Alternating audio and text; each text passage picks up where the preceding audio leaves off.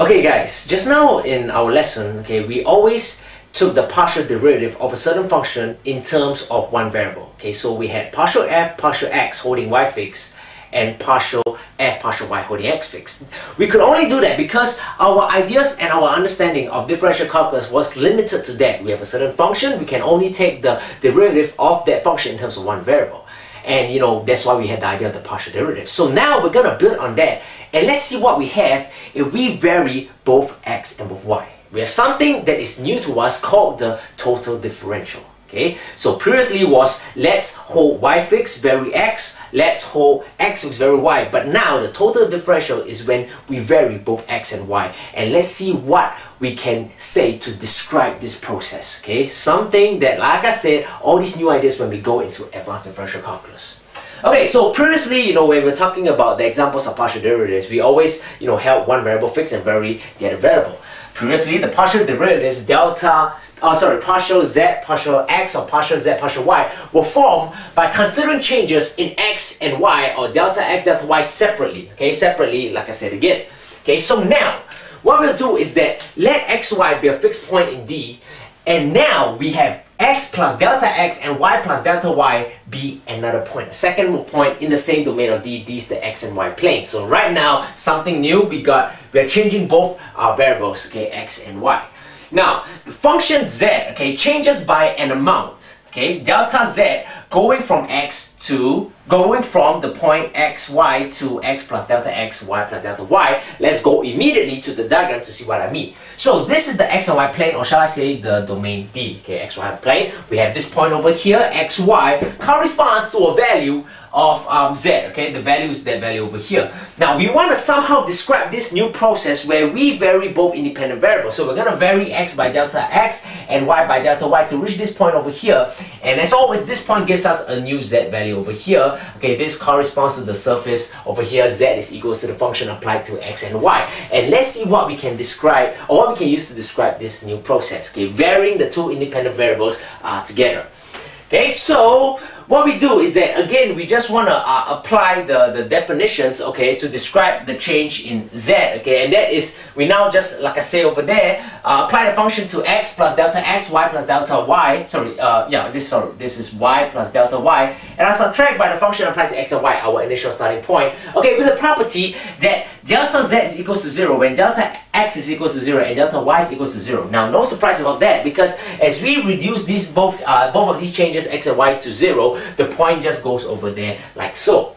Okay, now I best that maybe we go immediately to an example, okay, so we really know what I mean. So let's just say a function z is given by x squared plus xy plus xy squared, okay. What I'll do is that I'll just apply the function, okay, which is this function over here, first to x plus delta x and y plus delta y. Now when I do that, I'm basically putting where all the x's are, x plus delta x, and when all the y are, y plus delta y, I get this one over here, okay, the first line, okay, the first line over here. But I need to subtract that, okay, by the function applied to x and y, subtract this by that over there. I just do some rearranging, and this is what I ultimately get. Okay, now, strictly talking about advanced differential calculus, let's be precise in our conversation. Unbeknownst to us, I have described the function, okay, if you were to notice carefully, when x and y are fixed, okay, and this function, delta z, okay, is now actually in terms of delta x and delta y. Okay, now, that's why I want to say that we need to be very surprised. You see, we want to start to describe this process, but our main cause of describing this process is to really find a way to describe delta z. Delta z again. Delta z is really a function that changes, it's a variable that changes when we change delta x and delta y. So right now when I'm applying this definition, I'm already moving into describing delta z, okay, which is the change obviously in the z value, in terms of delta x and delta y, fixing x and y, okay. Why is it? Because like I said again, we started a point x and y over there, over here like so, okay, yeah, there, x and y be a point. That's why it's very different, you see. We need to be very clear on what we're looking at. We fix a point over here, let's focus on changing delta z and develop our ideas of advanced differential calculus. So this is what we have. Now in general, the function z is equals to f in terms of x and y is said to have a total differential, okay, our new term, total differential, or to be differentiable, okay, this one you may be more familiar, at the point xy if at this point, okay, delta z, like what I was always stressing, delta z is equals to a multiplied by delta x plus b multiplied by delta y plus epsilon 1 delta x plus epsilon 2 delta y. I tried to refrain from using these epsilon terms, but as you can see, it's quite simple, okay? I know way to, not use those terms, so I had to use those terms, okay? Where a and b are independent of x and y, and epsilon 1 and epsilon 2 are functions of delta x and delta y. Sorry, a and b are independent of delta x and delta y. Okay, whoa, what does that mean?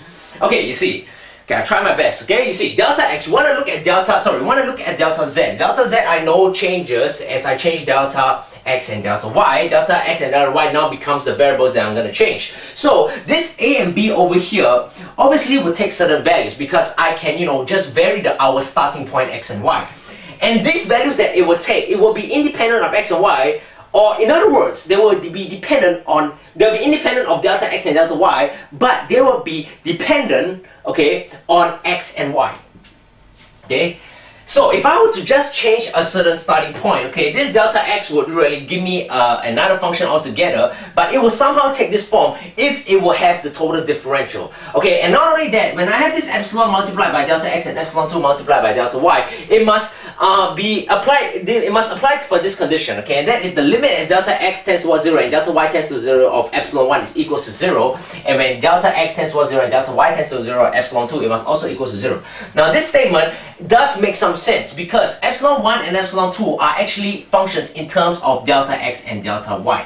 Okay, what I'm trying to say is this: if I start out with a certain function, okay, and if I want to find the change in z, okay, I'll just use the definition over here. I'll get this big expression over here. But if this expression takes the form of this over here, where remember I say again, a and b are independent of delta x and delta y, or in other words, they are in terms of x and y, the point that we started out with, there I can say that this function has a total differential at the point x and y. Okay, obviously if this applies also, the limit as delta x tends to 0 and delta y tends to 0 of epsilon 1 and epsilon 2 is equals to 0.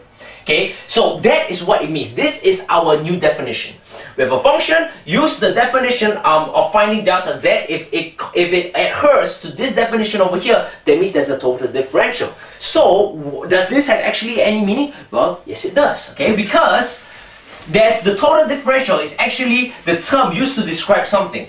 It's used to describe the linear function a delta x plus b delta y, okay, and I use dz. This is actually called the total differential. Okay, now as you can see, this total differential, this one corresponds to this over here, okay, basically our main focus or what we want to study. You see a minute why that is so. Okay, so this is the total differential dz. Now, the reason why I use dz is because I need to explain that geometrically. Okay.